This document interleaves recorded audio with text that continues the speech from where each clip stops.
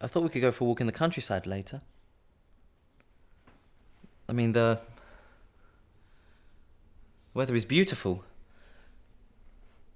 Well, I think it's going to rain later.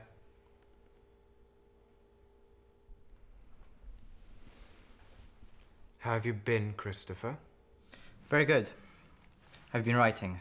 Christopher's staying with us so he can write an article about me. Really? Yes. I'm very interested in Antonio's work. His style is... And now you want to be a celebrity, Antonio? Enough, Mario. Just stop. Sorry. I'm nervous today. Had bad dreams. Would you like to paint? Can he still do it? Can I still do it? Ask him. Ask him.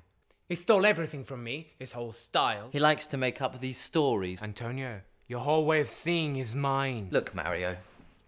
I'm not saying that you weren't influential. Influential? Yes. Mario, influential maybe, but to say he stole your style. What the fuck do you know about me, Christopher? My work? Antonio showed me your so-called art yesterday, and I think it's very reflective of the artist. What's that supposed to mean? It means you're good, but you're losing direction. No, it means that you're a talentless junkie who thinks way too much of himself. Really? Okay. What did they say about me in art school? That I was a genius, right? We have always encouraged your talent. Not talent. I'm not talking about talent. I said genius. Genius. I'm sorry about this. It's okay. Insecurity always brings out the worst in people. You guys spent together for many years, and you developed a similar vision. Yeah, but to say I stole your style is too delusional. That's a tale you invented and you like to spread, but it's not true. Hypocrite. You're a hypocrite. This is why I stopped talking to you, Mario. You always had problems with reality. I came close to killing for you two. Yeah, you came close to killing us. Look at you.